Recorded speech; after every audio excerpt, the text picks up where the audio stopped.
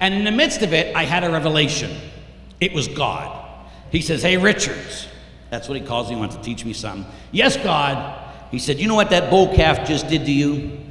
Yes, God, I'm sitting in it. Thank you very much. Master of the obvious. And he sat there and he says, that's what you do to me every time you sin. Don't tell me these things, God. You see, I want to see sin as, oh yeah, I took another cookie out of the cookie jar. Sorry. Sin is hurting someone who loves me and gave his life for me.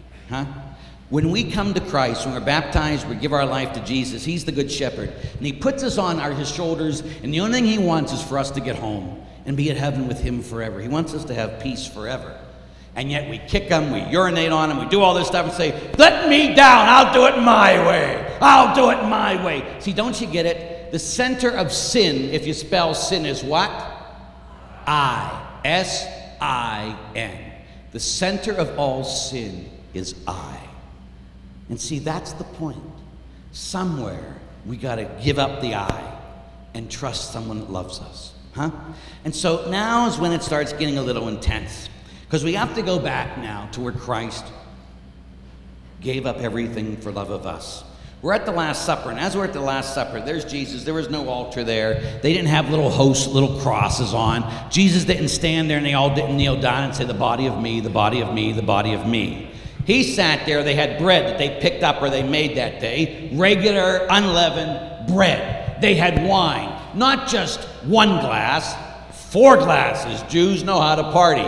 And they're sitting there, they're at the Passover. They're reclining at table, meaning they're sitting on the ground. The altar was a table a foot high, and they're reclining along there. So much that that's how St. John the Baptist, who was already dead, St. John the Evangelist could put his head on the chest of Jesus, because he was already laying there. They were laying there. It wasn't like you see in the, the Da Vinci's or whoever's thing, and there he is there, and John reaches over and, shut up. It has nothing to do with reality, And so here they are. Jesus is taking this, and then he says, take this. This is my body, which will be given for you. Then he says, this is the cup of, well, now it's chalice. I'm sure he didn't say chalice then. But anyway, he said, this is the cup of my blood, the blood of the new and eternal covenant, which will be shed, why? For the forgiveness of sins. So what would it cost Jesus to forgive us tonight? His blood, his life. And see, it cost him everything.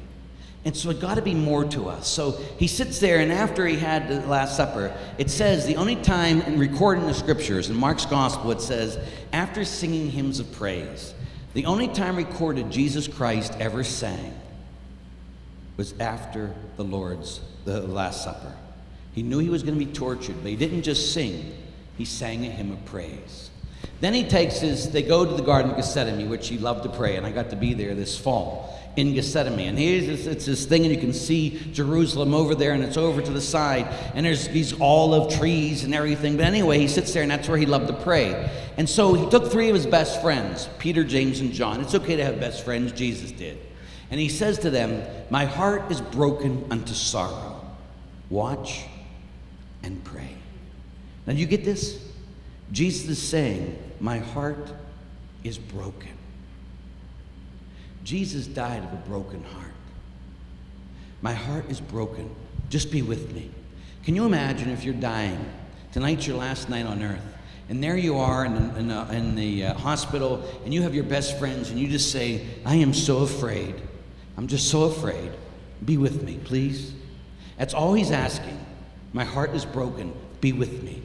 And then he goes and he falls down and he says, Abba, Daddy, please let this cup pass me by. He begs his father that the cup would pass him by. Again, we dismiss it. We make all this very simple. I had a guy, I gave this talk in Detroit, and he says, no, in the mystical city of God, says he didn't experience. That's garbage. Jesus, it says in Mark's gospel, the word back in the Greek is stupefied. You know what stupefied means? Paralyzed with fear. That's how afraid Jesus was that night. And when he cried out to his dad, I don't want to do this, that's what he meant. But then he said, not my will, but yours be done. If you want me to do this, this is what I'll do. But in the midst of that, he didn't want to be alone. He wanted his friends, so he went over to his 3 friends, which he said, watch and pray with me. And what were they doing? Sleeping. Could have cared less. They were more concerned about them than they were about him. How many of us do the same thing? We're more concerned about us, whether I get to sleep in on Sunday, whether I have to go and do this, than we are about Jesus. And he says, you can't give me 1 hour? You can't give me 1 hour? 1 hour, I've given you all my life, and you can't give me 1 hour? And he says that to us week after week. You can't give me 1 hour? It's too much. Is that really too much to ask? And then he goes back to his father. Father, please let this cup pass me by. And again, it says he was so afraid that he sweat blood. And again, it's a rare occurrence, but it's been shown someone can be so traumatized that their capillaries will burst and they'll actually start sweating blood. Jesus was so traumatized, he sweat blood. Please, Father, let this cup pass me by, but not my will. And he kept going back looking for support 3 times. He looked for support from his friends, and he looked for support from his father. And he felt alone. Can you imagine? He knew it was going to happen to him. But he said the last time, your will be done. He taught us how to pray. Your will be done. Not mine. If this is what you want, that's what I want. And then there was silence, broken only by the snoring of the apostles and his beating heart.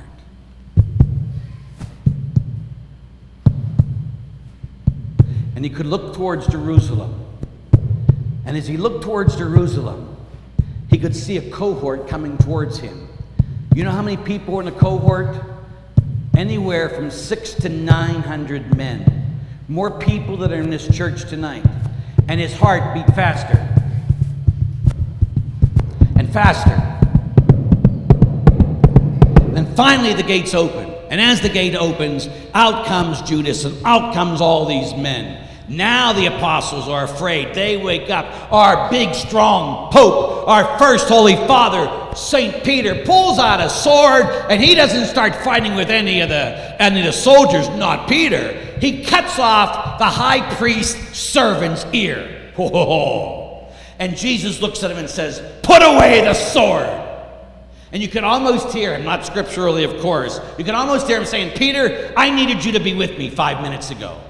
But you couldn't even stay awake to be with me. You promised to take care of me. And now that your butt's in the sling, you cut off some kid's ear. Put away the sword. And Peter dropped the sword, and what did Peter do? He ran. And every apostle ran too, leaving Jesus alone. Oh, I'm sorry. He wasn't alone. Judas was there, and the 900 men. Judas went up to Jesus, he embraced him, and he kissed him. And Jesus' heart was broken. And he looked at Judas and said, you would betray your master with a kiss? And his heart was broken. It was crushed. Sometimes we wonder, I wonder if Jesus understands my pain. No. I wonder if we understand his. Not one of us have loved the way Jesus loved. Jesus loved Judas with the love of God. And not one of us have been betrayed to death. Jesus was betrayed by someone he loved to death. And his heart was crushed. It was broken. And then they go and they tie him and they take him to 3 people that night. The high priest, Herod, and Pilate. When they take him before the high priest says, are you the Son of God? And Jesus says, I am, and you will see the Son of Man coming, escorted by all his angels. And the high priest goes nuts. Shema Israel, hear, O Israel, the Lord your God is one. And here's Jesus claiming to be God. And so he says, he must be put to death. They sent him to Pilate said, this isn't my problem. Send him to Herod. Herod's in the middle of a drunken orgy. So they said, let's have some fun with the prophet. And so they tied Jesus up, they spit on him, they kick him, they beat him. And after they were done having their fun, Herod says, send him back to Pilate. Pilate's wife had a dream, have nothing to do with this man, have nothing to do with this man. So he doesn't want to do anything with the man, but he has to do something, so he says, okay, let him be scourged. Now, people of God, you have any idea, if you saw the movie, the Jesus of Nazareth or the Passion of the Christ, it's a little bit different what I'm going to tell you, because he got all his stuff from all these other people. This is about as close as you can get historically.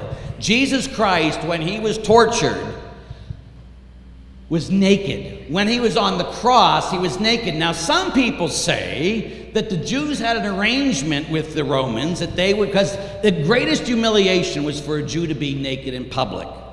The Jews are the one who sent Jesus up. Not all Jews. Of course, we're not talking about Jews are bad today. Come on.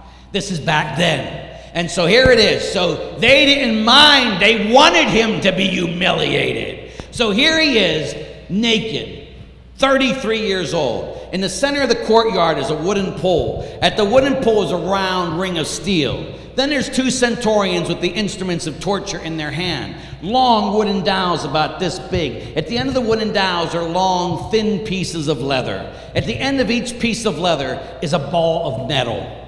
In the ball of metal, embedded all the way around the ball of metal, is a razor-sharp piece of sheep bone. 2 inches down from each of these balls of metal with the sheep bone all around it is a 1.5 to 2.5 razor-sharp piece of sheep bone. And they hang. Jesus is naked there, one centurion's there, one centurion's here, and they take turns. Whack! Ah! And then this guy backs up, and then the other one comes, and he comes up and goes, whack! Ah! And see, what happens is when one guy hits him on the back, the other, he turns this way, and the other guy comes and hits him in the front. So as this is happening, it's not just like a piece of rope hitting a piece of a marble.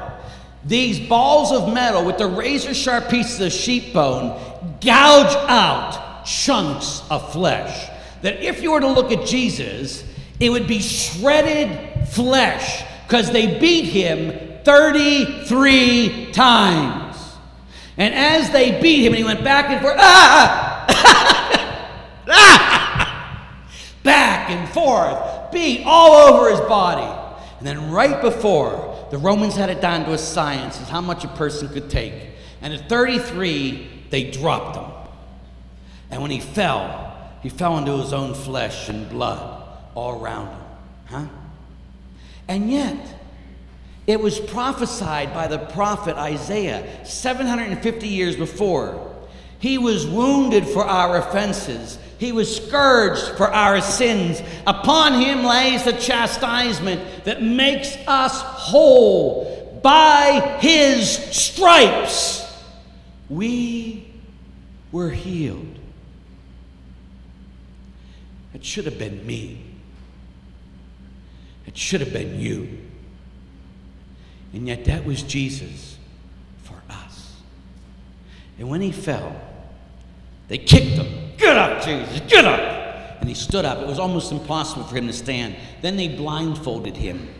And as they blindfolded him, they would kick him. Yeah, Jesus, come on, prophet, you're a prophet. Who needs you, Jesus? Slap. They'd slap him in the face. Hey, Jesus, who slapped you in the face?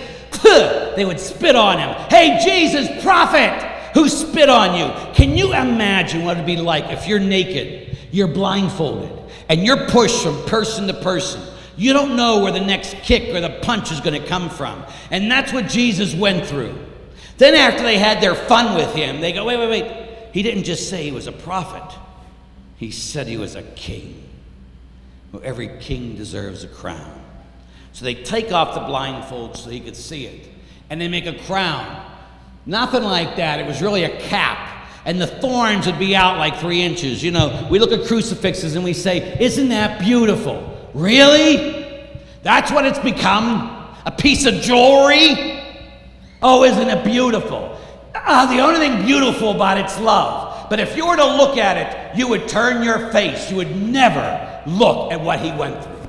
And so anyway, they take this cap and they put it over his head. And then they place it on him. And what it is, they say again in Mark's gospel, they took a reed, and what they do with the reed, they hammered it on his head.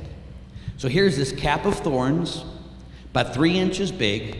They put it on his head, then they hammer it on. Now what happens, of course, is some of the thorns break when it hits the skull. Some scratch and go through and puncture the skull. Some pierce his ears, and it scratches all the way down, and some, of course, puncture his eyebrows. And the head bleeds more than any other part of the body, and the blood comes rushing down into his face, his eyes, his ears. And as they hammer this on, the pain, can you imagine the pain? And as the blood gets in his eyes, it starts to make his eyebrows stick together. He can't see. And when he can see, he has to look through these thorns. And they continue to torture him. Morning comes. Pilate calls him in front of everybody. There are thousands of people. Thousands of people. They got the prophet, they got the prophet, they got the prophet. And Pilate calls him forward. And there's Jesus standing. And Pilate says, "Behold the man." And there's the God of gods, the King of kings, the Lord of lords. It doesn't even look like a human being. His eyes are all puffed up. He has this crown of thorns on him. His eyes, he has to open them with his fingers so he can see. The blood is all over him. His white garment is no longer white. It's sticking to his body because the scabs and the wounds have become one. So if you were to look at him, he'd be all beat up, horribly beat up. He'd have this white garment on him, all red and bled brown, and it'd be sticking to him. He didn't even look like a man. Again, the prophet says he looked like a worm and not a man. And Pilate, after he says, "Behold the man," he says, "What should I do with your king?" And the people cry out, "Crucify him! Crucify him!" "What? Should I crucify your king?" "Crucify him! Crucify him!" And every time we sin, we're in the crowd and we cry, "Crucify him!" Hey, Jesus, you're going to like this one. I like doing this sin. Every time we sin, we cry out, "Crucify him." No big deal to me. I'll go to confession on Saturday. Father's nice. Was a big deal to him. Every time we sin, we cry out, "Crucify him." And Pilate says, "Let him be crucified." Now again, like most Stations of the Cross you see, and as the movie, he did not carry the whole cross. The vertical part of the cross was already in the ground at Calvary. He carried the horizontal part of the cross, And as he carried this, it was made for each person. And so it was a little bit wider than his arm span, about this wide, about this thick, and a little bit longer than his arm span. And they would tie this to him. Now remember, Jesus was tortured all night, and now he has to carry this big piece of wood. Now remember, he can hardly stand, and he has this big piece of wood on him. So he starts to walk, and what does he do? He falls. And as you go to fall, when we fall, what do? We put our hands in front of us to stop the fall. Jesus' hands were tied to the wood. So when he fell, what stopped the fall? His face. So bam, he'd fall. His face would hit the dirt. This piece of wood would bang him in the back, and they would kick him, "Get up, Jesus, get up, get up." And Jesus would try to get up. It was impossible for him to get up. They'd have to lift him up, and then he'd fall back the other side. And this happens again and again. They get Simon to help him carry the cross, the Cyrenian. And as they carry him, Jesus is still carrying the cross, but Simon's keeping it above and trying to keep it balanced. He falls for the last time. It's either 9 in the morning or 12 in the afternoon, depending what scripture, what gospel you look at. But while he lays there, they untie him from the piece of wood, which he was hoping wouldn't happen. Because normally that's the way they would pull you up to the cross, and they would tie you to the cross. You could be there for days. But sometimes they wanted to be particularly cruel. Jesus, they wanted to be particularly cruel to. So they untie him from the piece of wood, and they move the piece of wood. And remember, I told you he was naked. He didn't have that loincloth on him. We put that on him so you don't have to look at a naked man. That's why it's there. But he was naked. So here he is laying there, and what do? They rip off the garment. Now remember, you ever have a Band-Aid that's stuck with the hair, or it's stuck with the scab? When you're a kid, you say, "Oh, Mom, take it off, ah!" Well, this whole garment had become one with all the scabs on his body. And when they ripped it open, they ripped open all the scabs. And there he is laying there naked, and they drag his naked body through the dirt so the dirt would get up into the newly opened wounds. And they place him on the piece of wood. One centurion takes this arm, the other centurion takes this arm, and they pull him taut. And then they take a 6-inch nail, and they put it not in the center, but the bottom of the palm this way into the wrist. But it's still in the palm. And then they would just sit there. I want you to try to get into the mind of Jesus for a second. He looks over and he sees his arm out, and he sees a nail right there, and he watches it go in. Bang! Bang! Bang! And as the nail goes in deeper and deeper, the blood squirts out and his arm starts to spaz. Then they pull this arm out and he can't even look this time. And they put it there. Bang! Bang! Bang! And then they take the rope and they put it around the wood. And they have a pulley at the top. And they pull Jesus up. But what pulls him up to the cross is the nails. Can you imagine your whole body being pulled up by 2 nails? And then they pull his body to the cross.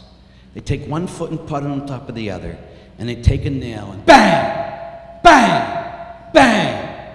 Now his whole body spazzes in pain. This is my body for you. This is my blood shed for the forgiveness of your sins. And for 3 hours he hung on the cross, huh? You know what you die of on the cross? You die of suffocation. Because as long as Jesus could hold up his body, he was fine. But when he got weak and he fell down, it would cut off his air. And so if you're watching Jesus, you see this 33-year-old naked man, pieces of flesh hanging all over, blood all over, and he'd start falling and he'd start to suffocate.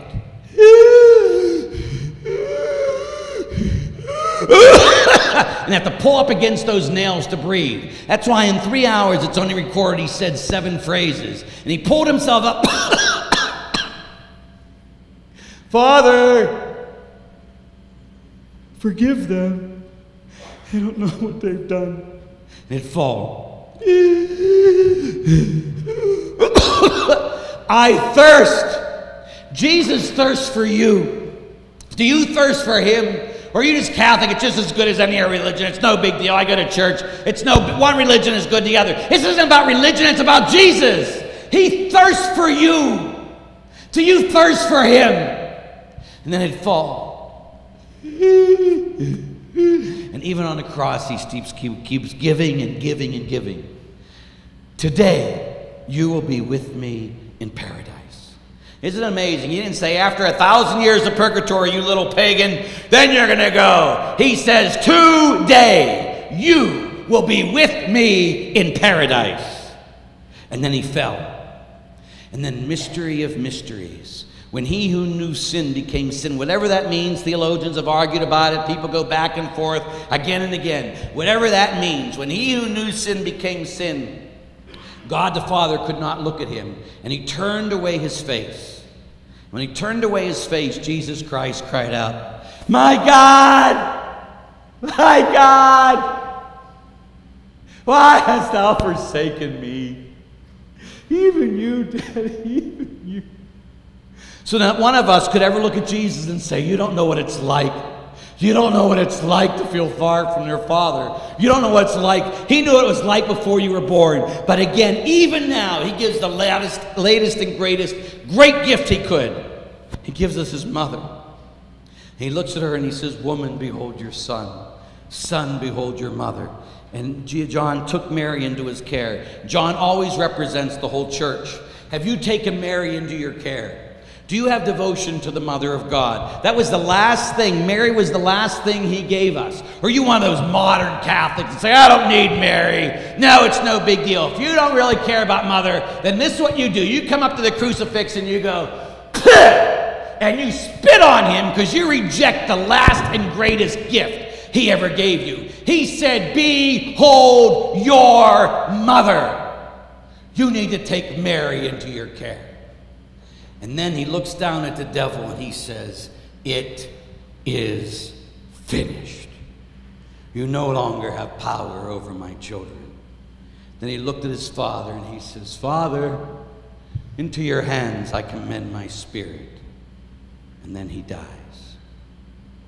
For you, for me, This is my body. This is my blood, shed for the forgiveness of your sins. And when he died, the earth shook.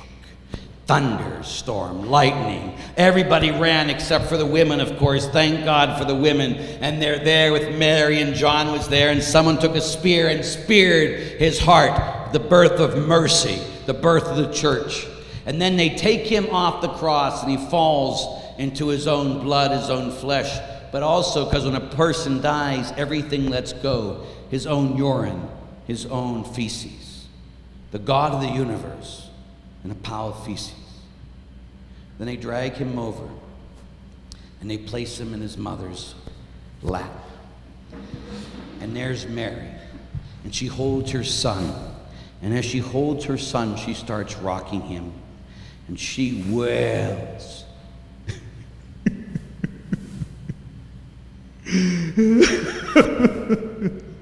Because she remembers when he was only about, 2 weeks in Bethlehem, and Jesus would cry in the night, and Mary would just hold his little body and say, "Shh, Jesus, it's okay. It's okay. Mommy's here. Mommy loves you." And now she's just holding the dead body of her son going, "Shh, shh, Jesus, it's okay. It's okay." And she'd grab one of those hands with the horrible hole in it, and she'd pick it up and she'd kiss it. "It's okay, Jesus." She'd bend down and kiss his feet. She'd put her hand in his chest and she'd kiss the chest. "It's okay, Jesus, it's okay." Because she remembers when he was just about 4 years old and he scraped his knee. And he come running over to his mom and he says, "Mommy, Mommy, I scraped my knee." And Mary would fall down on her knees and pick up Jesus and say, "It's okay, Jesus." And she'd kiss his knee and say, "See, I made it all better. It's okay. Mwah. It's okay." As she holds the body of her son, "It's okay. It's okay." She remembers when he was about 8 years old, and he came running to her in the middle of the night, and he says, "Mom, I had that nightmare again, man. Mom, I had the nightmare. Ma, why they want to kill me? What'd I ever do to them? What'd I ever do to them?" And she'd pull him into bed with her and go, "Shh, shh, Jesus, it's okay, it's okay. Mommy's here. Mommy loves you." Huh? Well, she holds on to the dead body of her son. You know, sometimes we wonder, I wonder if Jesus loves me, because he hasn't given me everything I wanted. My life has been hard. My life sucks sometimes, and I don't even know if God exists. I don't even know. So you ever get like that? Well, you go to Mary as she holds the dead body of her son and say, "Oh yeah, Mary, I saw the movie Jesus of Nazareth. I'm really touched, yeah. But this all has to do with me anyway. Mary, I want to know something. Mary, do you think that he loved me? Because he hasn't given me. My life's been hard. So Mary, do you think that your son loved me?" And you look at her, look at you, and you see the hurt and pain in her eyes as she cries out and she says, "My God, what more could he do for you? Look at him! Look at him! He's dead! He's dead! And he died for you. What more could he do for you? He gave you everything he has. He has nothing left to give. How dare you? How dare you ask me if he loved you? He gave everything he had. He has nothing left. What more could he do for you? What more do you want from Jesus Christ? The King of Kings, the Lord of Lords, the God of the universe, become a baby. He was poor. He lived a life like any of us. He did all that we do except sin. And then he died a horrendous death for you and for me, that we could live forever. For you and for me, that we could be forgiven forever. For you and for me, that we could be sons and daughters of the Father.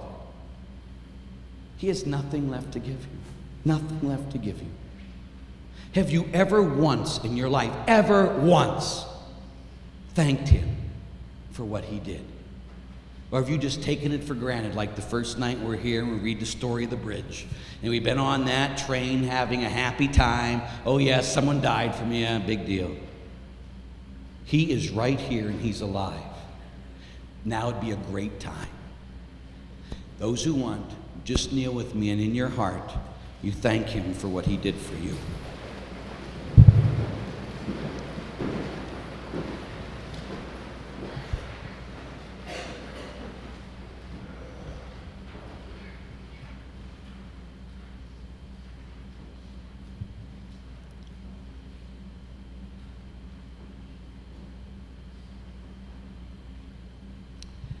Lord Jesus, thank you for loving us so much that while we were still sinners, you died for us.